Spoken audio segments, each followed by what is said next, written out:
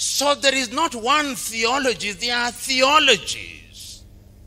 And if one comes from that standpoint, one must therefore be very humble. I'm one who presently very slow to talk about denominations. Catholic Church, Anglican Church, SDA Church, Methodist Church. Today when you tell me I'm an Anglican, I resist it.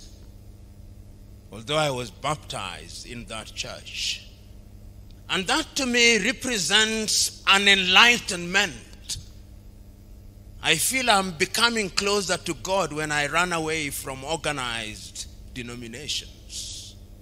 Because organized denominations bottle God and confine him to a very small space to which he does not belong. And the danger of theology, therefore, is that in my Anglican church, sometimes I hear the priest saying, we are going to learn about Anglicanism. And I said, is that about God, that Anglicanism? We are going to learn about Roman Catholicism. Is that about God or Roman Catholicism? We are going to learn about SDA. Is that about God or SDAism? And many of us are caught in that whirlpool. Today, I dare say that one of the greatest problems that bedevils Africa is religion. It is one of the things that debilitates Africa.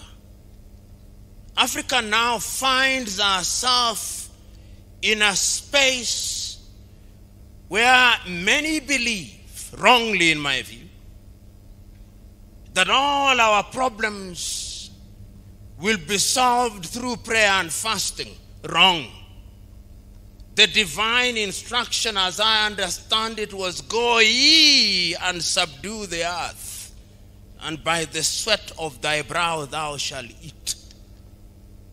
There is no shortage in Kenya, even those of you who came from outside, who have seen many crusades in billboards in Nairobi, Kenya. And when you travel across Africa, there is no shortage of individuals going by different names. Prophet, prophetess.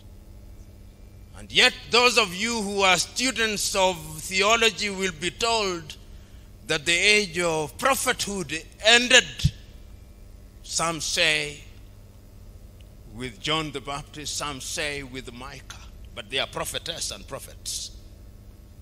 There is no shortage of apostles running around Africa producing rabbits out of hats in the name of fake miracles. There is no shortage of them. That is part of the African problem, but we do not want to confront it, particularly you theologians. You do not want to confront it. There is now a theology in Africa of making people feel good without making them good. That is wrong theology. It is unbiblical and is dangerous to Africa. Because the Bible that I read does not say it. The Bible that I read is specific and unequivocal.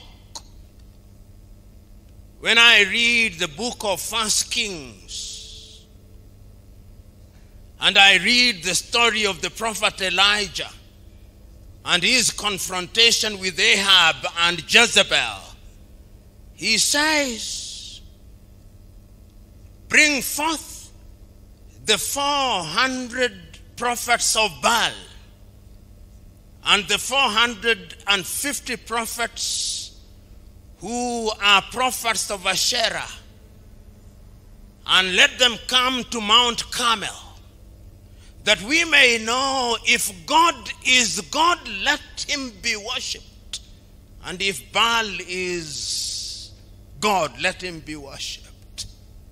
No two ways. Choose. And a choice is made. That is the Bible that I read.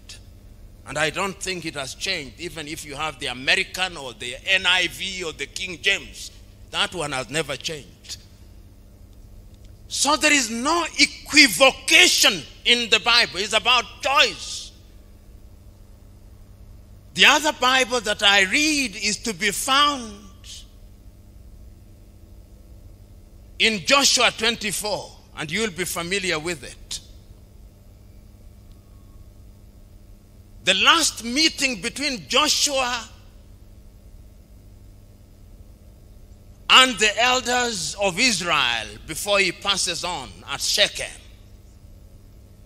says, remember, before we crossed, before I called Abraham and Nahor from his father Terah, they worshipped other gods. And he narrates what he did to them and how he came into the land of the Amorites. And he tells them, choose you now whether you want to worship the gods that your fathers worshipped before they crossed the Jordan, or the gods of the Amorites in whose land you dwell. As for me and my house, I shall serve the Lord. No equivocation, clarity, choices being made.